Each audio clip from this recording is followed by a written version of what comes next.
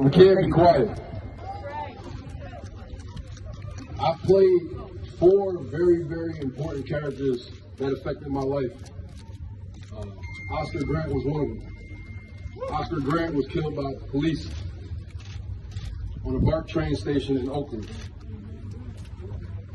I had the opportunity to embody who he was.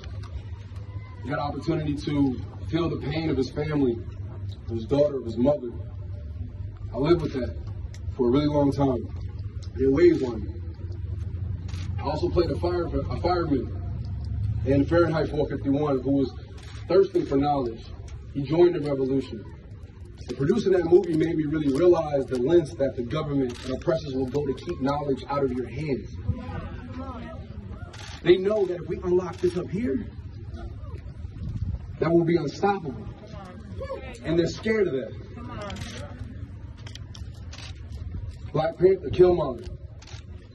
He was an activist, a revolutionary.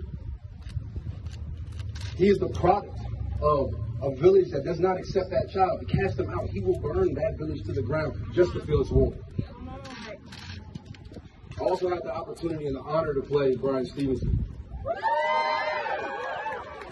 He dedicated his life to combating the racial legal system that we have right now. And in doing so, I learned his tactics, I learned his mentality, I learned his approach to things. Very calm, very strategic, very thoughtful. We have to be proximate. We have to be close to issues. That's why I love and support everybody that's out here, because we have to be here together, shoulder to shoulder. We're in the heart of Hollywood right now. One of the world's most powerful industries, and I'm an active member of that. They need to go unnoticed.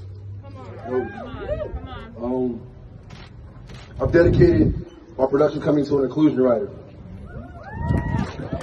But it has to go beyond that. So, to the brands that support me, to all the productions, to the studios, to all the businesses and partnerships that I have, if you have any financial ties to police, we have to relook at our business.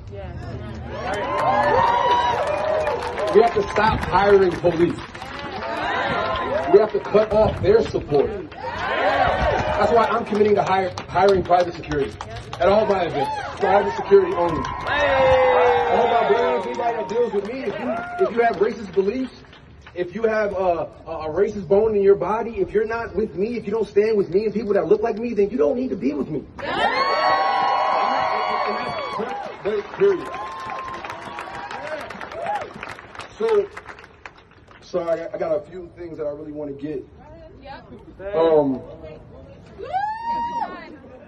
So invest, right? I want us to invest in black staff. I'm proud to have an inclusion rider and all that good stuff, and I use my power to demand diversity, but it's time that studios and agencies, all these buildings that we're standing in front of, I wish you could do the same.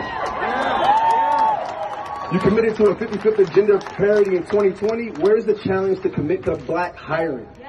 Black content led by black executives, black consultants. Are you policing our storytelling as well? So let us bring our darkness to the light. Black culture. The sneakers, sports, comedic culture that you guys love so much.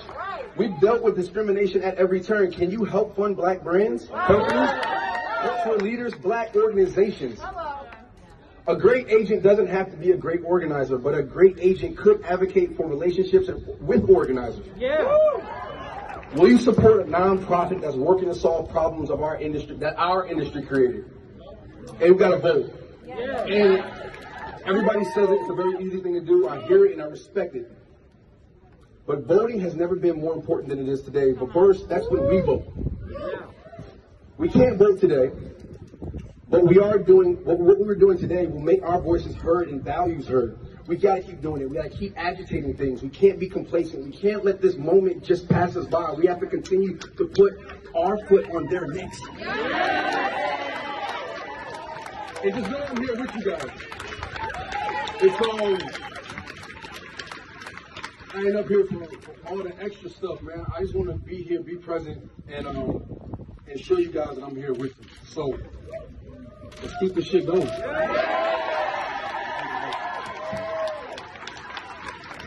Thank you.